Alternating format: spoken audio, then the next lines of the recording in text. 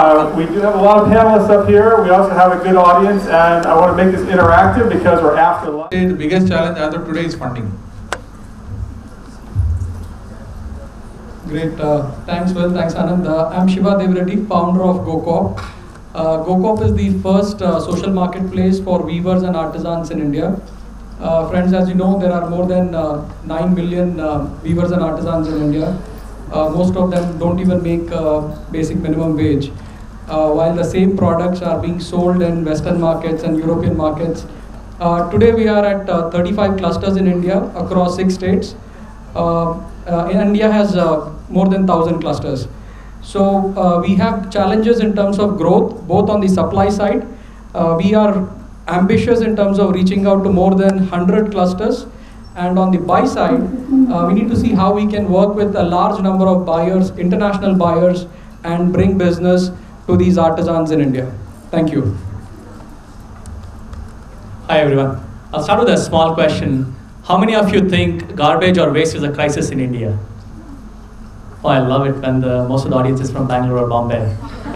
Most of the hands go up. Nice. I come from Hyderabad. I'm Roshan, Miranda, representing Waste Ventures India. We work on management of waste. The core idea here is to avert dumping of waste, almost 90% of the waste being dumped into dump sites. Now, we work mostly with bulk producers of waste, who produce almost 40% of urban waste. These are housing societies, academic institutions, big corporate campuses, manufacturing plants, and so on. And we provide them a total waste management solution. It could be organic waste, which is wet waste in common terms, or recyclable waste. We do this in an inclusive manner. We also work, one of the bulk producers we work with, although they're one step removed from the actual producer, is waste pickers. We work with them extensively to enhance their livelihood as well, and I'm happy to talk about it in detail. But going back to what are our challenges, I think it also addresses where we are headed. Today, waste management is completely government supported and grafted in. We want to take that and build a model that is self-sustaining. And what is our challenge? One of the major challenges that we face is policy and advocacy. Today, a contractor is paid on a per ton basis for him to take the waste from the producer space and go and dump it in the dump sites. It's a perverse incentive. This guy will never allow for any management to happen. We want that system to change, and we want an active, proactive involvement from the government to bring in policies which not only address the waste situations, but also bring in a lot of entrepreneurs like me and the entrepreneurs who we want to encourage and be in this space. I'm happy to answer any of the questions. I'm Ram. I'm from 4R Recycling. We do 3 things. One which currently Roshan is not handling. We handle electrical and electronic waste of all kinds. Our simple definition is that if it's got a plug, if it runs on batteries, and if your device has a wheelie bin logo crossed out, it's to be responsibly recycled. And we do that. We've been here for about 4 years. And over the last 2.5 years since we established our facility, we do 3 things. We are authorized Microsoft refurbishers, which means that we provide licenses to refurbish systems across the country. And we do end-to-end recycling, which means we do dismantling, segregation, granulation, stripping, all the way up to working on chemistries for metal extraction. And the third part is that our social intervention, where we work not with wrap pickers, but slightly above the next level, the kabadiolas, but in a slightly different way than what people are doing right now. We are not choosing. We are not choosers there that we pick only electrical waste or electronic waste from them. We pick everything. We're kind of veering them away from the informal sector supply chain towards the formal chain. And that comes the problem. Our challenges are 2 in this. One is we believe that and by the way, India's got the highest recycling rate in the world. We recycle everything. We are probably one of the highest recyclers in the world. We recycle starting from small papers to plastics to all the way right up the value chain. Because I keep repeating to people whenever people ask me, we can compete with businesses. We can't compete with livelihood. Here we are actually speaking, whenever any management, waste management enterprise gets set up, we are actually kind of trying to get into somebody's livelihood. As long as actually they are part of we believe that they're part of the solution, we can't do anything. Our fundamental belief is that we are able to turn them around from just being in the informal sector to the formal sector by changing the way they behave. And ultimately my challenge is one, all of us to believe there is responsible recycling around. So when you recycle stuff, ensure that actually it's responsibly recycled, not just given away to a rat picker or a kabadiwala. And One obviously is scale and growth, but that's a different problem we can talk about. Hi, I'm Mihir Shah, UV LifeSciences. What excites me the most is to be able to leverage technology to address a health disparity. And the area that I chose was cancer, and in particularly breast cancer. We'll discuss more about us a little later. Thank you, Mihir. Hi, I'm Latha, Srinivasan from ChipperSage Education. We help children, to just put it in a nutshell, we help children read and understand English better. As you all would have known, we have read in the papers that many college graduates often leave their education with very little or dysfunctional English skills. So this makes them not be able to read or understand English the way it is expected for them to be employable. So we actually go down where they start learning the language. So we deal with children, especially in the tier 2, tier 3 schools, especially which we call the affordable private schools.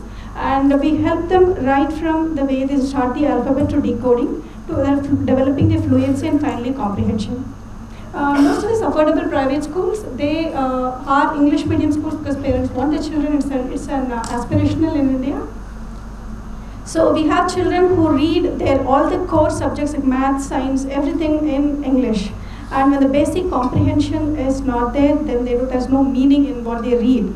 And it's often comes as a shock when we actually talk to children who are in grade 8 or grade 9, who are almost completing their school education and they can't even read or comprehend what they are even in their own textbooks, and we do not know what kind of exams they pass. And with respect to the problems that we face, our problems are more of scale. We have had schools ask us to send our own teachers, and that's where we have a challenge because getting local talent which is good in English is not very easy. And the way we offer a solution is through technology, which is basically for scale. We also say that teachers cannot be replaced in a classroom. So we enable the teacher in the classroom with technology so he or she can take the content forward. And we also assess our impact using assessment methods. We have 2 levels of assessment, baseline and inline, for most schools. And we work primarily with private schools, but we work with government schools through NGOs. Thank you. My name is Pavin. I'm representing AquaSafi. What we do is we manufacture water purification machinery which delivers clean drinking water for rural communities. A typical 1,000 liter per hour machinery can serve around 1,000 households in a village. The USP of our machinery is that it can be remotely monitored and it is completely automated. Automated means that it doesn't require one full-time operator to run this machinery. The major problem with rural infrastructure is that is about the poor maintenance, and within a few years they go defense, and this is mainly because of a high overhead cost and which happens. So what we are trying to do is move a people-dependent and water treatment system to use more of technologies which helps in bringing down the cost of operation and thus helps in achieving sustainability faster. Today, we are operating around 150 water stores across Karnataka and thus serving around 150,000 people with clean drinking water every day. We are a bootstrapped organization, and I think maybe one of few in this sector who have been able to make profit for the last 2 years. The major obstacle which we see in the present model is that it's highly dependent on the purchase cycle of the partner organization like NGOs, whereas we see a lot of potential as a lot of demand and for clean drinking water stores in the village. So we are working on a hybrid model where we can directly partner with the panchayat in the future. Thank you. Great. Thank you all for those very clear and brief introductions, which leaves plenty of time for some audience conversation. I'm going to ask one question to get the panel warmed up, and then we'll look for a question from the audience next. And I want to start with a question. We're at a development dialogue, and many people here are from the NGO sector. In fact, I'd like to ask, for a show of hands, if you're from the NGO sector, raise your hand. And if you represent government, raise your hand. Not so much. And how about for-profit sector? Wow, nice balance. Okay, so Balance is exactly the question I want to throw out to 2 or 3 people to answer here. Not everybody, but the question of how do you think about the balance between profit and impact? This is a hard question for everybody, but this is and your investors care, your employees care, you care. So, Roshan, maybe you can start. Sure. In my opinion, I think, so to give a little bit of what we do, when we started recycling initiative 5 months ago in Hyderabad, we wanted to go and identify material that was being dumped in the dump sites, that was not recycled, so that we could monetize it and start recycling of it, which essentially averts dumping of this material and averts so many tons of material being dumped. Plus also monetization helps waste pickers earn that extra income which provides them a better livelihood. Now when we started it, it was a challenge, but then there were few decisions involved, and I think that's where probably it's apparent to it's probably required to discuss how the decision making happens. We took this business up, but we knew that until we go to a certain scale, we are not going to be making any profits in it. But for every kg of Tetra Pak material that we picked up, we were paying 5 rupees to waste pickers. And mind you, 90% of our collection happens from waste pickers, and we are the only aggregator, so there is no middleman in between which takes away the value from the waste pickers. So we directly deal with the waste pickers and provide them the maximum value that they can get from this material. So now when we started this, it was a dilemma for us to cross because it was taking us multiple months to break even in that business line, but we had to start it because we were impacting the livelihoods of the waste picker. Now, what I feel is it need not be mutually exclusive because I know that at the scale we are growing and at the scale we will attain in next 2 months, we will be breaking even in that business line. But now, was a few months or few years, where do you draw that line? Is probably something that an entrepreneur asks himself. Do I want to be profitable in next 3 months or do I want to be profitable in next 3 years? Right? And what determines that for me or for any entrepreneur is that do you have enough diversification in your business line which can provide you income from other business lines that you have? For example, is there a cash cow that you can probably tap into? Maybe recycling of some other material or finding a partnership with a big company so that you can handle all their paper products. For example, we ended up having a partnership with ITC. That gave us enough of profits that we could pump into this business line. Hence, we could see that if not in 3 months, it's okay. If we are attaining that profit in 8 months, it's fine because we'll take it up. We have something else providing us income. Good. That balance is probably critical. So it's all about striking a balance. Dr. Anand, you have some thoughts on this too. So my background is basically in the non-profit sector. I work with the UN, I work with NGOs. This is the first time I got into the private sector. And I got into the private sector because of a certain amount of frustration I felt working in the NGO sector, right? I simply, when we use the word NGO, not governmental, not profit, very difficult to define what are we for. We are not something, we are not something. And then we say for profit. So I feel this line itself in these sectors which are impact, health, education, waste, is completely an artificial line. We all need to be for value organizations. There is no non-profit, for-profit, non-governmental. We need to create nothing with the word non in it, it's a negative word. We need for-value organization. The ultimate test for a for-profit, and I am a loss-making company, the ultimate test is the market test. And I have failed till this point. I have created a business model, the business model lines are generating profit, but the overhead that is required is always something that you don't know at what scale you will manage it. But the objective is to create a model which can stand the test of the market. But at the same time, when you ask this question, how do you balance? I think this is inherent in the DNA of the companies. We don't need to really make efforts to try and see how to balance. Once it is inherent in the DNA of the company, I am a primary healthcare provider. There is no way that I will not create impact. It is ingrained in the DNA of my company, whether I stay or somebody else runs this company. And therefore, I should continuously focus on how the market is going, how I'm going to answer test for the market, and keep trying it. Great, thank you. One last comment, yeah. So the first thing in any guy who does a for-profit and social, the first thing is that above the money comes the passion. I mean, we have to have a passion to do something. If that passion is missing, any amount of money is going to go down the drain. If you're here in Hubballi, you're representative of that passion already, right? I've been part of Deshpande Foundation, so it's okay. Good. Shiva, you have a point? Yeah, just a quick one, Will. So the way I look at it is there is a problem and always an opportunity. Like in our case, the opportunities, the craft market is huge, right? I mean, global craft market is estimated to be around $300 billion. Even in India, it's around $5-6 billion, right? But the problem is that the markets are not equitable. The producer is not even getting minimum wage in most cases. But the value of the product is there. There is a particular value, there is a particular market that this product goes to. So for social enterprises, the solution that we build should be taking into account the opportunity and the problem. That is what makes a social enterprise. If you are just trying to build a business out of craft, there are hundreds of craft organizations today selling craft products. But I wouldn't call all of them as social enterprises. I mean, it's debatable. But if you are able to make sure that the producer is getting a fair price and there is equity in the markets, I think if you can make the markets more equitable, then I think you are solving the problem. Great. So let's go to the audience here. Do we have any questions in the audience?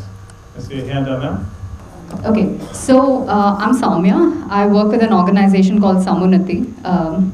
We provide agri-value chain financing. My question is open to the panel. There has been a lot of talk about impact, and social business, as you know, is diverse. So how are you as an organization measuring impact? Because according to me, reaching 1,000 lives is different from impacting 1,000 lives. So what metrics would you use to actually measure impact? So that's a great question. Let's hear from people who have not spoken so far. Latha, you want to start? And what I heard in the question there, the key point is it's not just breadth or number of impact, but also depth of impact. How do you think about that? Yeah. So in education, we have a little tricky situation here because education has got a long gestation period, and because we deal with very young children, it's also that education or whatever the learning that they have is continuous and not discrete at various points in time. Which is why when we do the measurements as a baseline at the beginning of the academic year when children do come in, we have a measurement which is based on the grade levels, and towards the end when we do the measurement, when they come back the following academic year, it is not where they have left off. It is what we call the slide that we do have. But we do have a measurement, which is why we do tell schools whom we work with that the measurement has to be done even before the children break for the holidays or even before the exams. But in our industry, it is a problem because most of the time, especially in the second term, when the classes are broken up because of multiple reasons, children do not get the learning which has to be continuous for them to see any impact. So I think it is sector specific, it depends on the age group that we work with. So, but we have seen the maximum impact when children come continuously, maybe for a month, and that's when we are able to move them up to the next level. Great. Mihir, you had a comment? Yeah, in our case, it's quite straightforward. The number of people collecting water from our water stores, and they pay for the water. And people pay for water when they see a value in that thing, and an efficacy better than what they have. So, which is quite straightforward. That the more the number of people collecting water from a water store is the greater the impact which we are creating. But Pav, let me challenge you, right? So rich people pay for water, and that has no impact on their life other than it makes them not thirsty. Right, but your customers are different, right? They're not getting poisoned when they drink your water. Yes. So there's a little different thinking about the measurement there. Yeah, if you see, our plants are in the rural areas, and it's not in the urban areas, and we do other metrics of what's the percentage of people in the village collecting water. Is it 10% or 30% of the water, and who are these people who are collecting water? Yeah, so if you're converting people from being drinkers of mineral contaminated water to clean water, then on a percentage basis, that's truly a measure of impact in that village. Yeah. Even more so than the number of liters that you sell. Yeah. Great. Mihir, you have a comment on impact? Ours is a bit hard to track, but a very clear metric for what would count as impact, which is the number of life years saved due to an early detection of breast cancer of an underprivileged woman. So I could provide a private service with Metropolis or SRL for an affording woman, and that goes towards impact too, but it's not pure impact. Pure impact would be a woman who was not going to get a breast exam ever in her lifetime, who we touched upon, and that's first level impact. We identified some of them with an early stage of breast cancer. And then they were operated, they were offered the treatment, and the outcomes were that they survived. And their survival would be longer because we know that they were detected at an early stage, and so we can then take a measurement on life years saved, which is pure impact. That's a great example. Hard to track, but we know exactly what impact means for us. And just to add a little philosophy to it, I have a very simple statement. If it can be done in a for-profit model, it must be done that way. Because if you want to maximize impact, as long as it's done with a conscience and with some view of society and sustainability involved, if you can do it for profit, you must do it that way if you truly want to maximize the impact on the population on a local, national, or global basis. Well, somebody had said at Davos from Mumbai, there was a live telecast to Davos, and this guy said, and I'm quoting, he said there's enterprise and there's anti-social enterprise. There's nothing like social enterprise because that's built into the definition of an enterprise. You have to be socially aware. Some of us are more inclined than others. The United States financial services companies were anti-social enterprise in 2008, but... Okay, both of us deal in plastics of different kinds. Plastic, by definition, is obviously recyclable. It also kind of goes back to the end, and Roshan can add to this, but it actually leads back to us as consumers as to how do we deal with it. I mean, there is one particular slogan, if you go to the Pollution Control Board office, there are two slogans there and two kind of things there, right? And I've seen it in Bangalore. There is a plastic association which says, save trees, use plastic. There's another banner right next to it. There's an environment guy says, use less plastic, save trees. Now, both are in the same office right next to each other and I have a photograph of it. Now the thing here is that how responsible are we towards these two items? Now, having said that, there are recycling organizations and recycling enterprises who are trying to do this, but it all comes back to us actually as to how we dispose of them. Now if we actually kind of dump it to the garbage, it goes to rack pickers and it ends up in all probabilities with the informal way of doing things of burning and everything else. Some of it lands up with Roshan. The same thing happens in electrical and electronics. If you give it to the kabadiwala without ensuring that he in turn works with a formal enterprise, it'll again go to the informal sector where they will burn it. Now it's all a question coming back to us actually as to how we are dealing with it as a consumer, not exactly as that what an enterprise does it with it when he actually get it. Our biggest challenge for a question that I didn't answer earlier is our supply chain. And if you see the inverted pyramid of waste generators, we at the bottom of the pyramid are the largest generators. Maybe the Infosys and IBMs around the world, they generate tons and tons of electronic waste. But if you were to kind of assume that guy works in Infosys office and has got 2 computers at home, he's a larger waste generator on a unit measurement than anyone else. So we are the highest waste generators here. And how we treat our waste is kind of will translate as to how it gets recycled at the other end. So I have a question I want to ask, because I saw the audience is half for-profit, and we established that you guys are all for-profit up here. But I know that some of you employ some unique business models that involve using hybrid non-profit and for-profit action, NGO and for-profit. And we can take the non out of there, but it's just the way it is for now. Maybe, Mihir, could you talk about how you've coupled these two to maximize your ability to grow the business and have impact using a combination of donation capital and for-profit capital together? Right. So our customers are of very varied nature. Some of them want to induce early detection in the society or some part of the community. And some of them want to provide a service in that part of the society. And we do that by a couple different ways. One is that if a foundation or an NGO or a CSR fund wants to cause early detection to happen in a certain region or community, we work through our NGO partnerships, and we are in the process of forming our own NGO, which will provide a service by purchasing machinery and training from the for-profit company. So the transaction involves us, and we are part of the economic equation, but we make sure that their end goals are preserved as they're making this philanthropic investment. On the other side, when we partner with Metropolis or SRL or diagnostics chains or hospitals who wants to provide a for-profit service, they directly transact with us like anywhere else, and we provide a service or a product.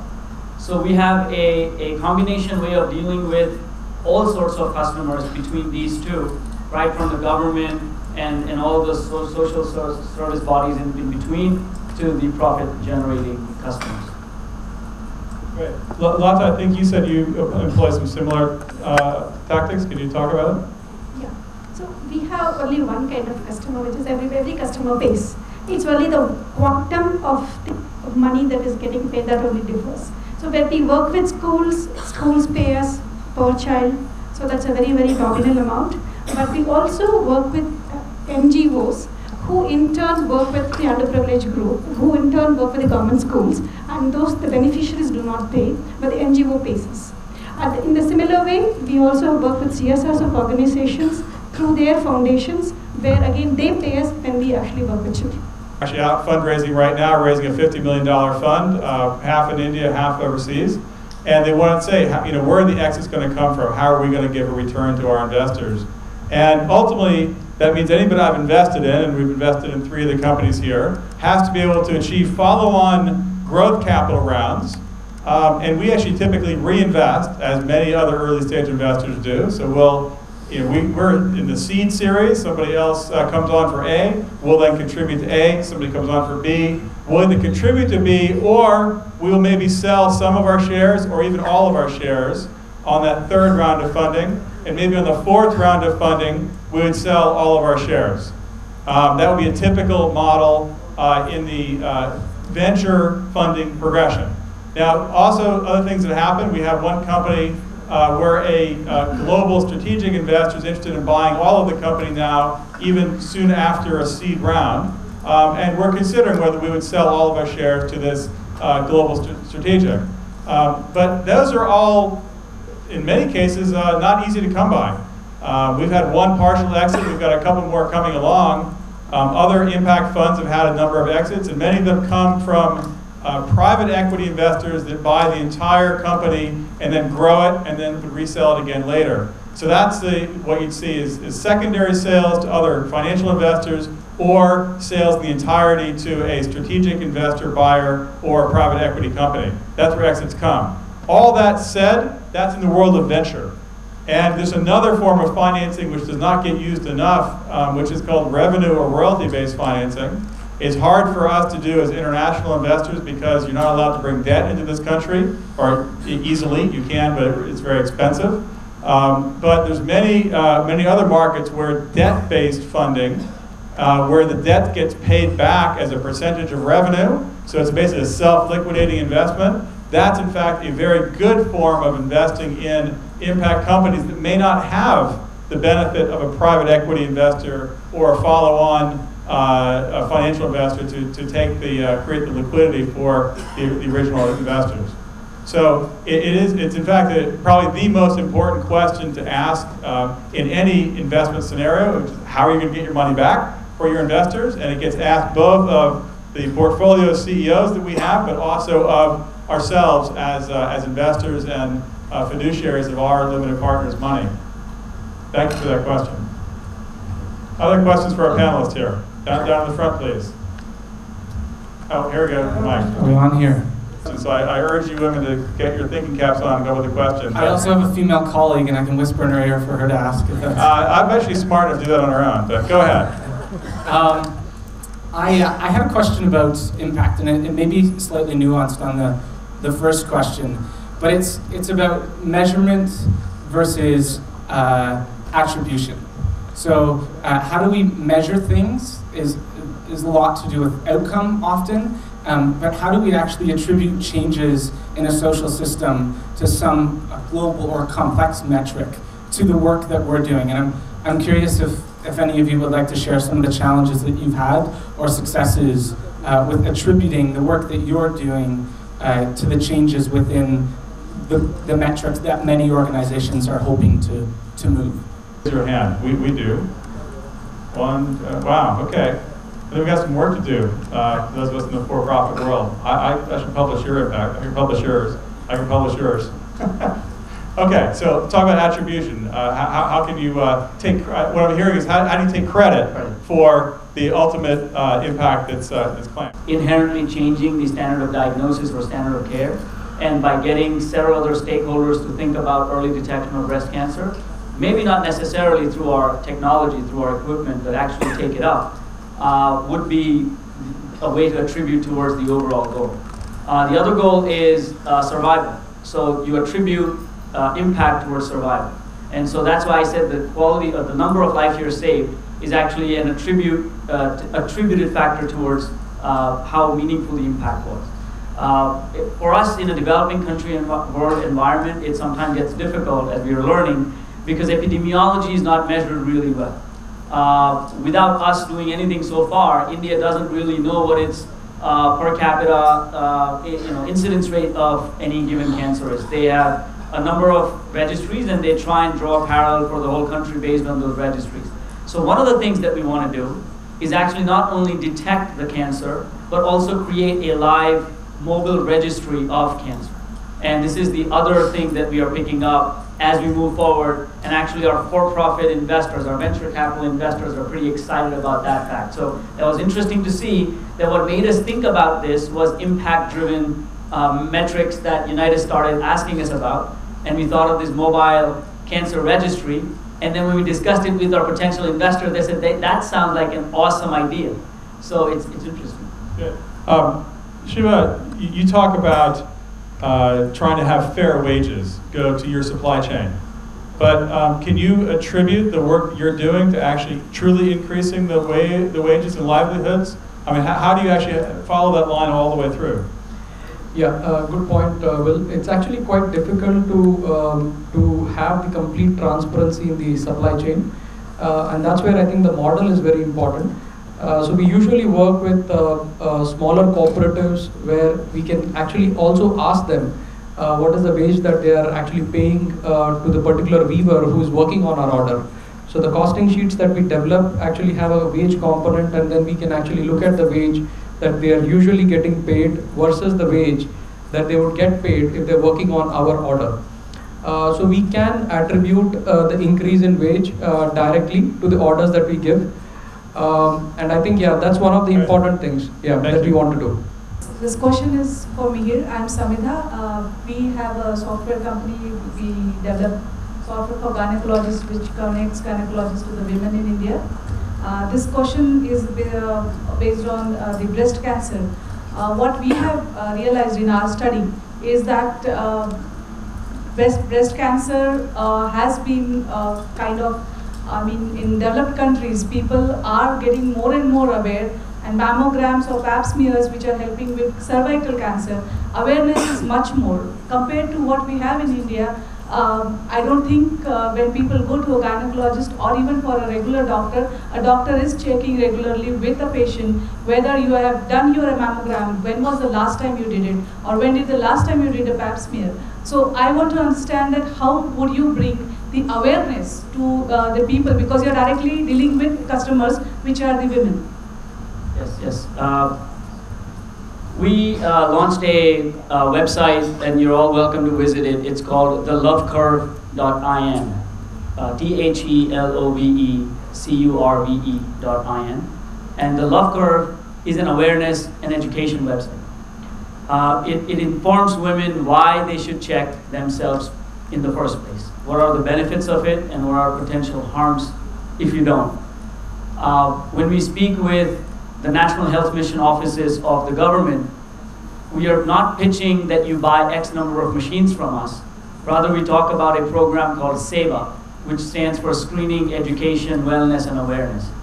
And we are ensuring that we provide that program and not just a machine, so as to ensure that it's a comprehensive nature approach, which has been internationally been recommended by multiple agencies, including WHO IRC office, ICMR, ICPO, which is India's prevention oncology advisory body, and an organization called Breast Health Global Initiative.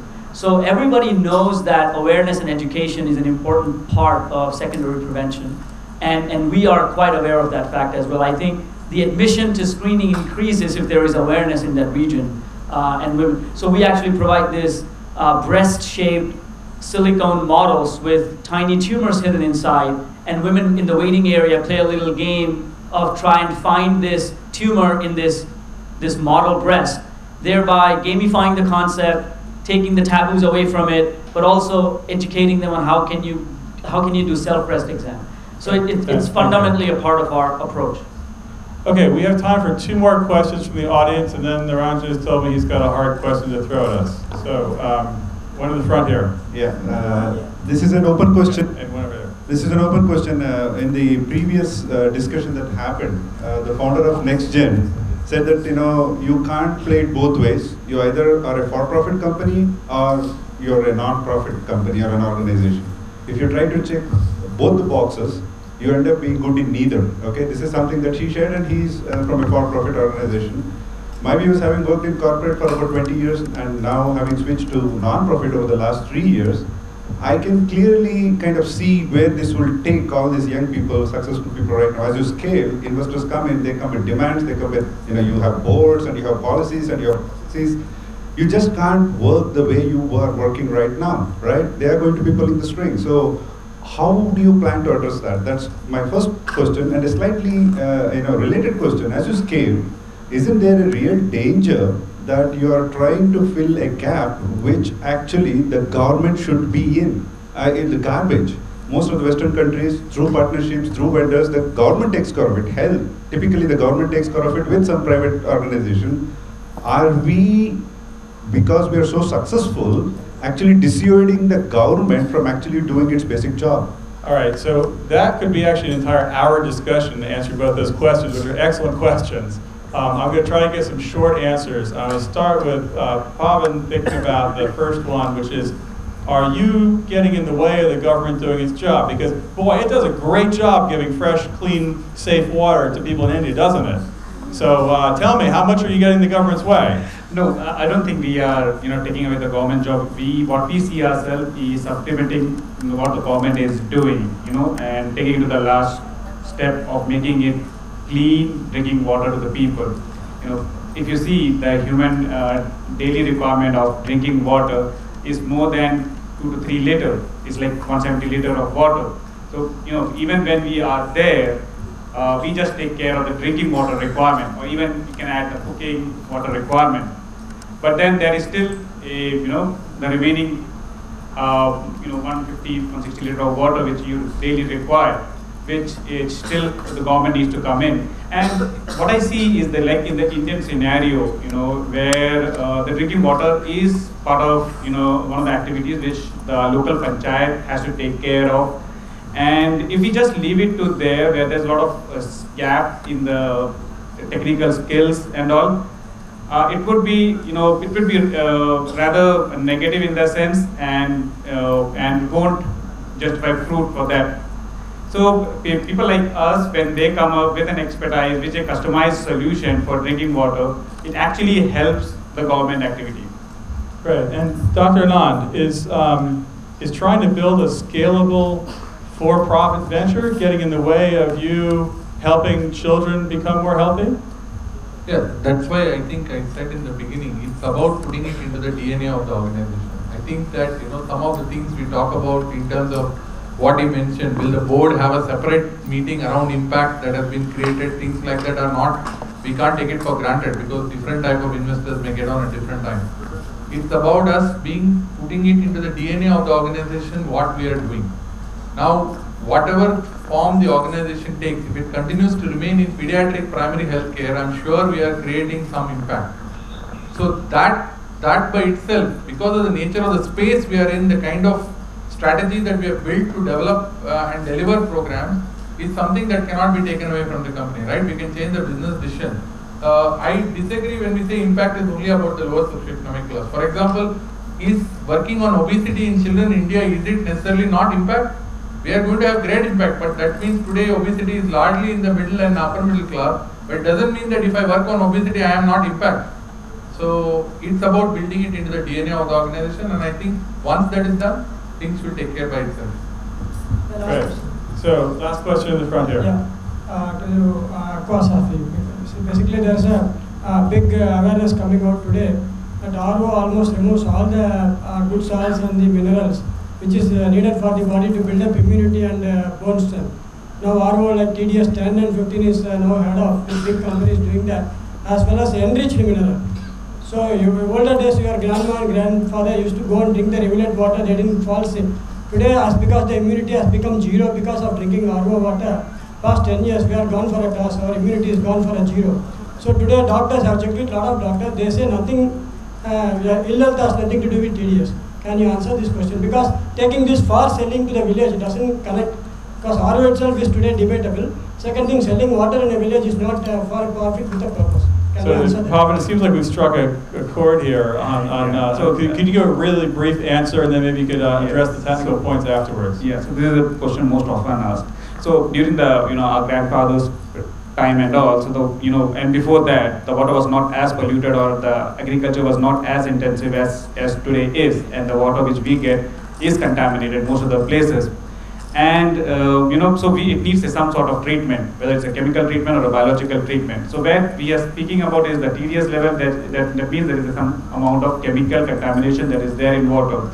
And it's not that you provide people with factory level or distilled water.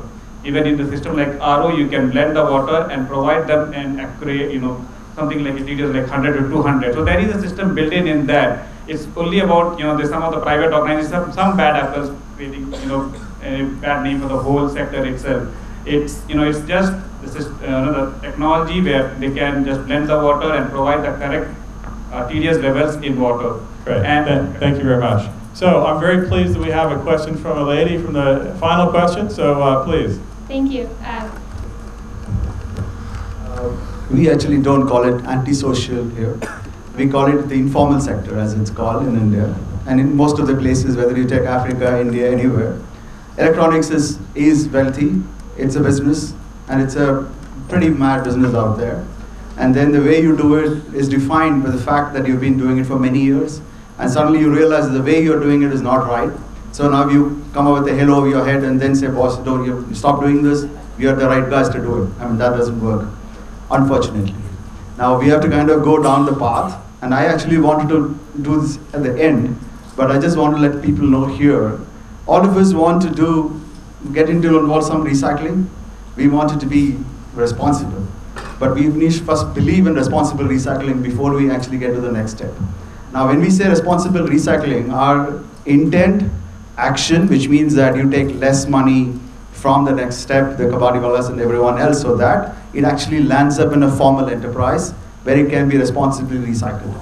So if you want to wean people away from this anti-social or the informal sector, we have to first believe in responsible recycling. I mean, it goes for both of us. I mean, whether you take Roshan or myself. Great. No, that's good. I think we're going to go over to Ron. So before we close this session, I would like to ask Will, because Will was taking the privilege to ask questions to all. I would like to take this privilege to ask this question to Will, because he sees startups and entrepreneurs across the world. So can you list the three things, or all the panelists, if you could list the three things that these entrepreneurs should make sure, or they should consider while executing on the ground locally, that will take them globally? The three things. Yeah, well, I'll start by one, and I see this in entrepreneurs everywhere that we work. And for me, it's mostly the United States and India, and with bulk in India, is if you want to be able to scale a business, you have to understand your fundamental unit economics. And it's remarkable how many entrepreneurs come to us with actually even functioning businesses that don't truly understand what it costs them to deliver a unit of product or service to their ultimate customer. And so if you want to scale locally, nationally, or globally, understanding deeply what your unit economics are and what drives them is key. That's number one. Number two is you have to be able to understand, is the product or service you're building truly one that has a global market? So there may be some businesses represented here that have unbelievably large global markets, and other ones that wouldn't necessarily fit very well globally because the infrastructure is different or whatever. So I think thinking very hard about the dynamics of the national, regional, global markets and seeing how your business fits into them is key. And the final one comes to the first thing that I look into every entrepreneur is, do you have a team that can scale? And that's true whether you're doing intensely local business, national or global. You have to have a team and the ability to show that you can build a team that can have that kind of scale and impact. And some teams have it and some don't. And some can get it and some can't. And so that's one thing that we're going to always look for is, does the leadership of a company show that they have the ability to build a team that can achieve truly national and ultimately global scale. So those are the three things that I come up with. Anybody want to add something? So to the team that you're saying, a little bit of a nuance to it. It's just not the team that is working under you. It's also having one co-founder or somebody else who you call as a peer, who shares your goals and visions and also can help you bounce off ideas.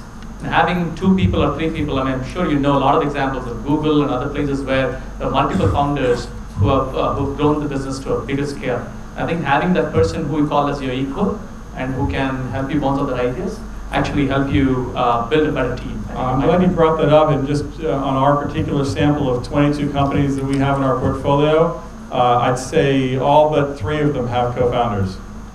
So I think it's a super important thing for success. So, Shiva. I think from my perspective, I think leadership is very important, though the team is definitely also a function of leadership. I think social enterprises are difficult. You're solving some really difficult problems, and there'll be a lot of failures. And sometimes it's not really a failure, but it'll take a lot of time to see the light at the end of the tunnel.